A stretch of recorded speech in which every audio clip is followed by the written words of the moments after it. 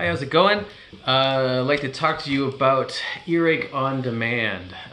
Finally got the first record from them that I ordered from them.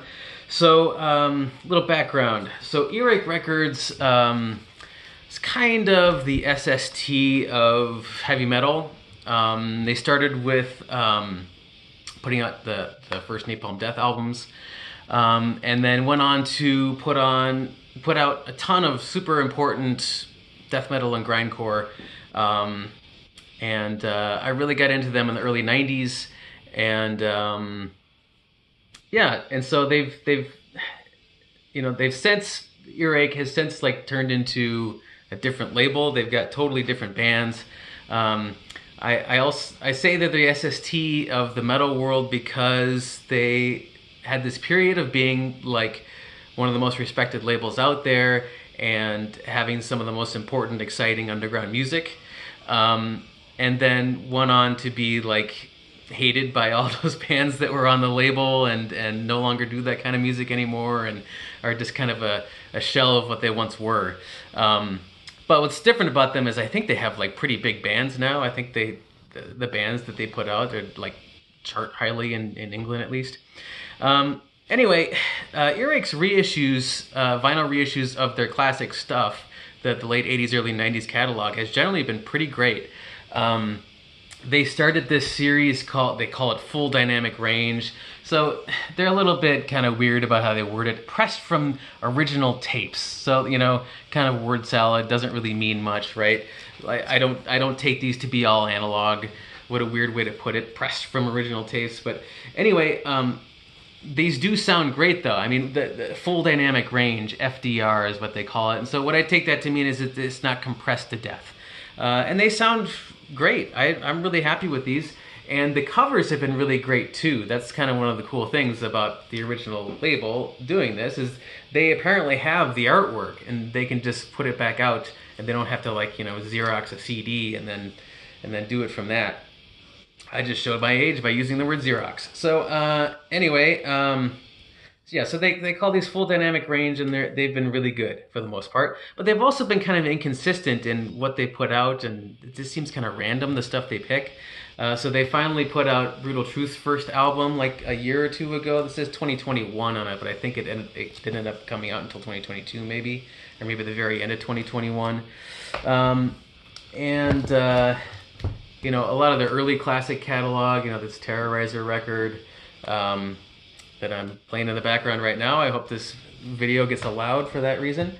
So I've been really happy with those. But I've wondered, like, there's lots of great stuff that they still haven't re-released, which seemed kind of crazy because, you got the vinyl craze going on. It seems like you could pretty easily sell a lot of this classic stuff. And so how they've kind of decided to go about doing this is establishing this Earache on Demand thing, where like every month there's something like 6 releases, and if they get enough pre-orders for those to fully fund it, then they'll actually press it and put it out, and if not, then not. And so I think it was the very first month of this. This is Napalm Death, Fear, Emptiness, Despair. Yeah, this had never come out since the original issue. Originals of this are prohibitively expensive. This isn't my favorite Napalm album, so I'm not gonna like shell out a whole bunch of dough for it. So I was really happy to see that they were putting this back out.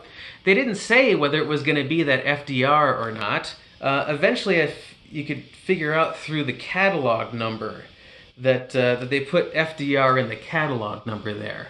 And so when I saw that, I was happy to see that. But it just arrived, I don't know, a few days ago, whenever it was, and it's a little bit weird. It's different than the other ones. So for one, they're not using this sticker, at least in the one they sent me. Maybe in stores it'll have that hype sticker, I don't know. And the other disappointing thing is the cover kind of sucks. The artwork does. It looks like, a 20th generation copy. It's a different color for the logo up there, and it just is not really high def visuals here.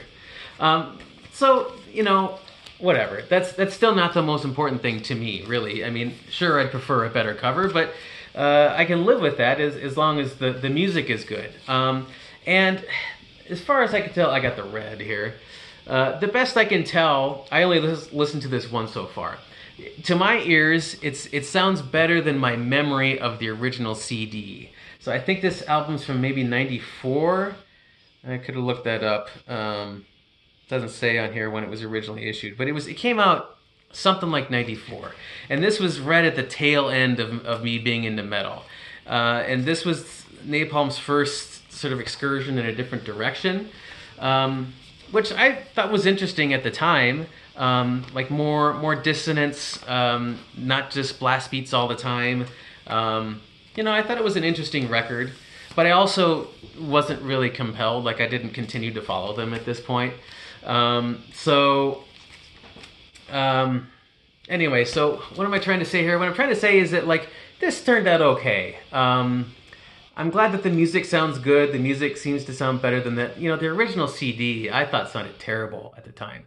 Now, looking back and understanding the world a little bit differently, I think that it was compressed to hell. I think that's why, and I think this is less compressed.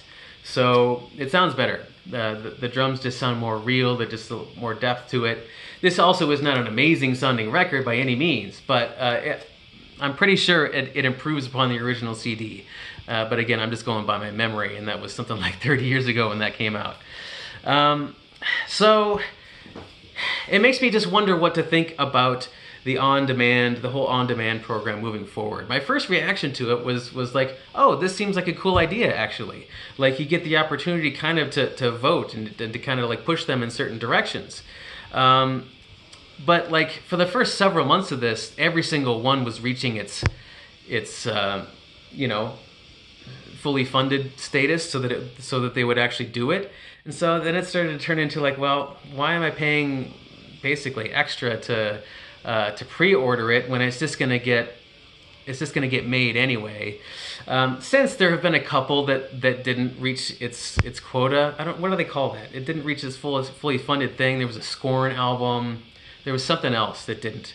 And furthermore, they've done some kind of weird things. Like, for example, there's all these EPs that are pretty great from back then. I fortunately have an original of the Carcass Tools of the Trade EP. Absolutely love this. They are putting this back out, but not as a 12-inch 45. They're putting it out as a 12-inch 33, with this all on one side, and then another Carcass EP, the Heartwork EP, as a 33 on the other side. And so, on the one hand, good that they're putting the Heartwork EP back in print. Both of these are back in print. These are just really cool EPs. On the other hand, they don't seem to get what's good about these. They don't get that it's neat to have this as a 45. They sound really good, and it's all one thing. So it's mixed feelings about that, right? And so I don't really want that as a 33. I want the originals of the Heartwork EP are like $50 at least. And they're all in Europe, so you got to pay to ship them over here. But what's the cover art going to be like, right? Like, I've got the original cover art. I wouldn't want, some lousier cover art. Here's some more originals that I have. Like, the artwork can be really good on these ones. And for many of these, they did a really good job of reproducing it. This is the reissue of Necroticism. Looks really good, and this sounds great. So, I don't know. I'm a little bit worried that they're starting to lose their way, that they had done their reissues really well for several years here, and I'm concerned about, I don't know, there's some red flags coming up with how they're moving forward. The on-demand thing seemed like a good idea, and I don't know if it's really turning out if it's going to live up to its seeming promise. So I've got a few more coming. I've got Brutal Truth's second record. There's a Napalm Death record that never got released on vinyl, that they're releasing now on vinyl through this. Cathedral's first album, so I also pre-ordered those. Those will get here eventually, and we'll see. But for the time being, I'm not going to really participate in any more of the Earache on Demand stuff, and I'm just going to let that play out. not that it's all hinging on my participation, but kind of like cautiously proceeding with this. So anyway, I thought I'd give you my little look at the Earache on Demand thing and my experience with it.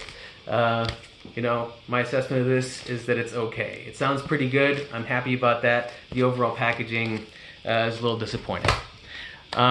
Okay, thanks a lot. So long.